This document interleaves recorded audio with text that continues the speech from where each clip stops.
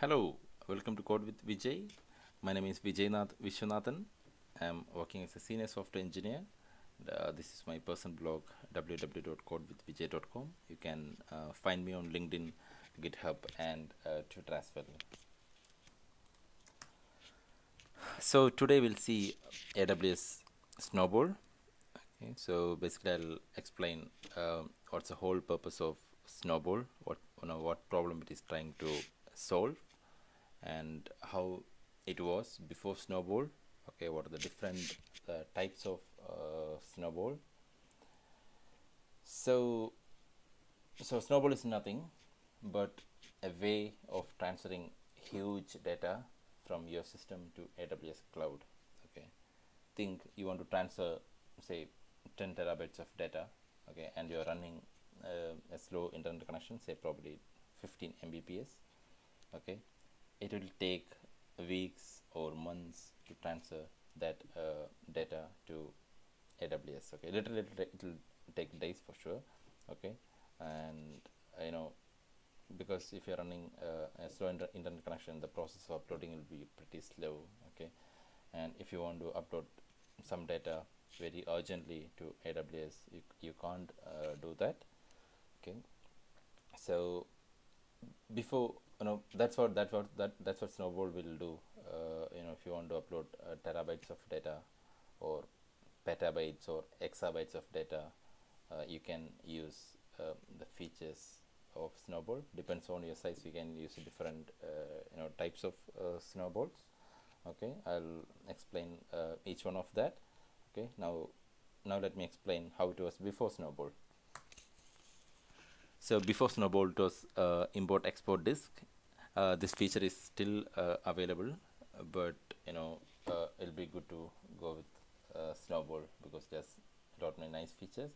So import definitely it works fine, but think about the hassles, because if you're sending hard disk, AWS will get hundreds of thousands of hard disks from many different people. Okay, and they have to handle all that, they have to label all that, and in your case, if you want to transfer 20 terabytes of data, probably you need 20 hard disks, okay, to copy all the data, and you have to label all your hard disk and all that kind of hassles. Okay, so it's comparatively good when you comparatively good than trying to upload through your slow internet connection. Still is good, but it has other problems of managing the devices or labeling the devices and all those things. So anyway, it works like this. Connect the storage device, for example a hard disk, to the computer, and once you have completed the copying, you can mail that to AWS, and AWS will upload that files to AWS. Okay, in any of these storage, it can be either S3 or Glacier or EBS. Okay, it depends on the way you want. It will upload your data in one of these storage systems. And now we have Snowmobile. So there are different basically three types of Snowballs. I say Snowmobile because Snowmobile is pretty nice, cool, crazy feature. So instead of Snowball, every time Snowball will come to my tongue, because when I see that very first time, I literally went crazy. It is such an amazing way we can transfer huge data to AWS. I'll come to Snowmobile. Okay, before that, let me explain Snowball and Snowball Edge. Okay, so first Snowball Standard. Okay, so we have Snowball Standard, Snowball Edge, and Snowmobile. Okay, and this is Snowball Standard. Okay, so what is Snowball? So this guy, this device, okay, this appliance, this is Snowball. Okay, on your request, AWS will ship this device to you. Okay, and you can transfer your data to this device, and you can send this to AWS, and AWS will copy data from this device to AWS cloud. Okay, once after they have copied, they will clear this one, okay, and then again they'll send the same thing to other guys. Okay, basically can reuse this thing. Okay, so okay, these are the features. There is rain and dust resistant and tamper resistant case and electronics. All data is encrypted.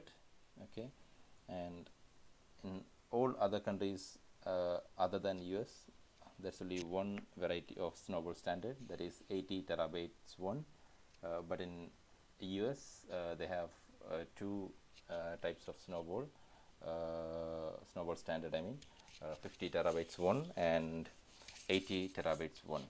Okay, so they have an e-link shipping label as well. So this is Snowball. Okay, so if you want to transfer 80 terabytes of data, you can order one from AWS and they'll send it to you. Anyway, I'll show you the process of how to ship AWS from your premise to AWS. Okay, this is how it works. So when you want a Snowball, you have to create a job in AWS console, and AWS will ship that device to you, Snowball, and you can connect Snowball to your system. Okay, before copying data to Snowball, you have to download Snowball client. So Snowball client will encrypt your data before storing it into Snowball, and once you have completed the copy, you can see here the client will encrypt and copy data to appliance at high speed.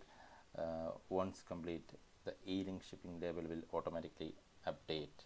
Okay, so it will automatically update, and you don't need to label or anything. It will automatically update, and the data will be in encrypted format that is highly secured. And once after completion of copying data, you can send that device to AWS, and AWS will transfer your data to S3. And there are different ways you can track the job status, that is either with Amazon SNS or text messaging, or directly you can check it in AWS console. Okay, so that's how it works end to end. As I told, the data will transport securely. So this is how your data will secure. It will use 256 bit encryption. Okay, and your data will be encrypted by Snowball client before it reaches to Snowball. So you have to install Snowball client before copying data to Snowball, and that's the whole purpose of Snowball client. It will encrypt your data, and that encrypted data will store in Snowball. Okay, and keys are managed by AWS. Okay, they will never send a key to Snowball. Once you encrypt, then only AWS can handle that data, because, or decrypt that data, because keys are managed by AWS. Okay, and that is designed to handle cyber attacks. Okay, so your data will be highly secured.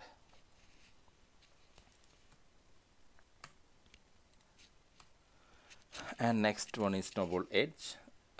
So Snowball Edge will looks exactly like Snowball Standard, like this one. So it looks exactly the same, but it has quite a few additional features. Okay, I'll explain what's that. So basically, the first thing is the size of data it can carry. Snowball Edge can carry 100 terabytes data.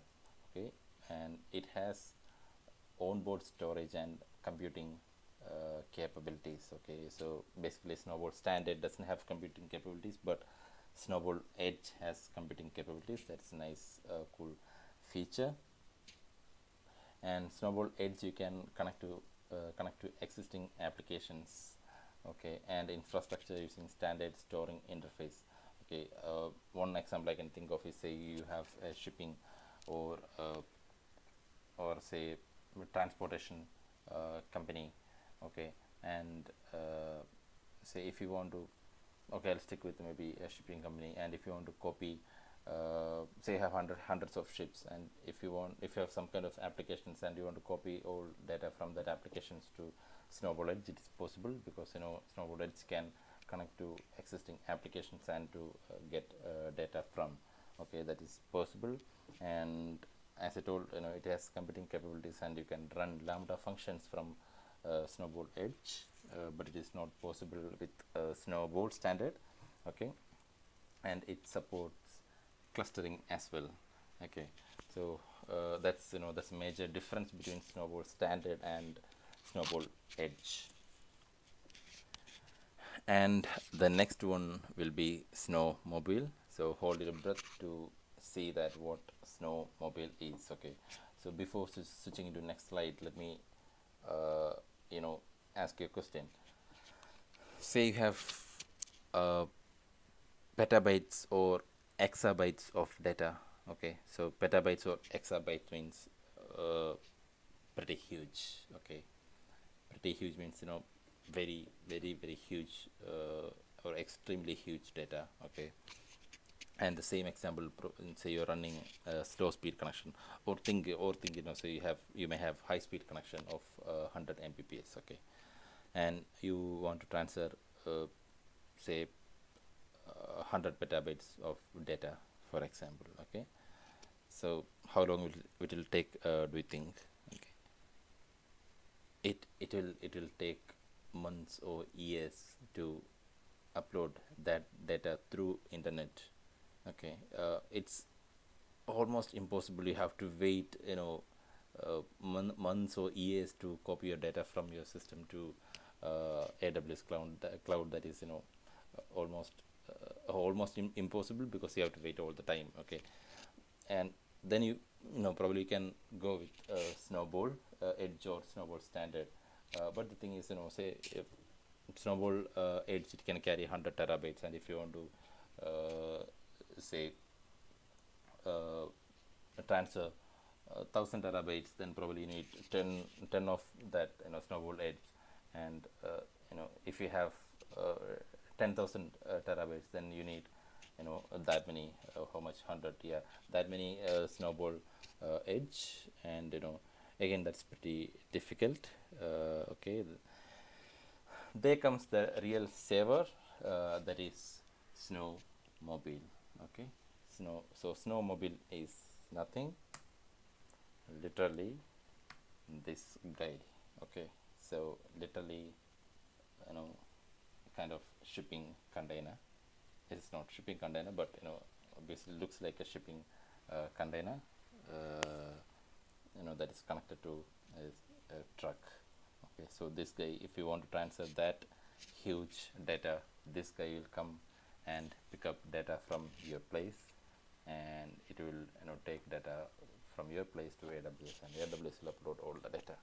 Okay, pretty crazy, isn't it? It's really cool. When I see that first time, I really went crazy.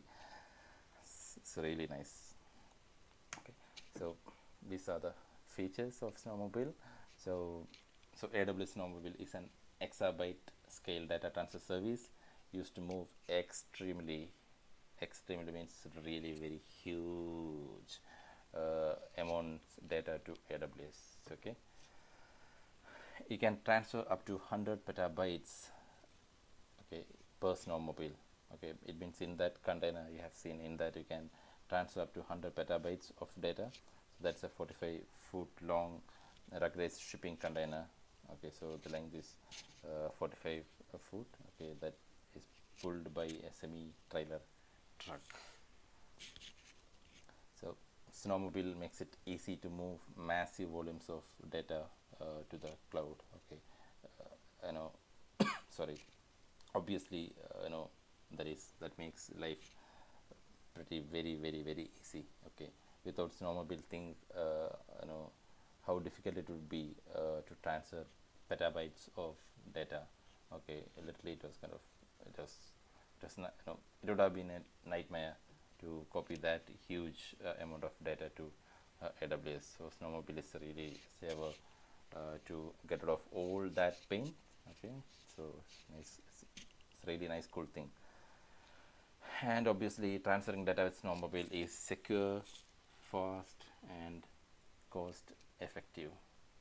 Okay, so that is Snowmobile. And so you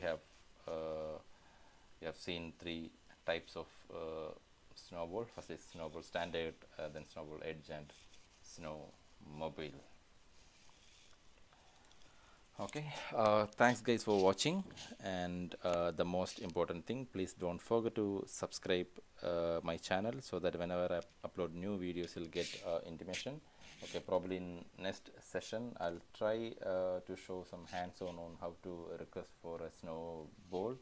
Okay, I can't raise a real-time request because I don't have any that huge amount of or huge size of data to transfer to AWS.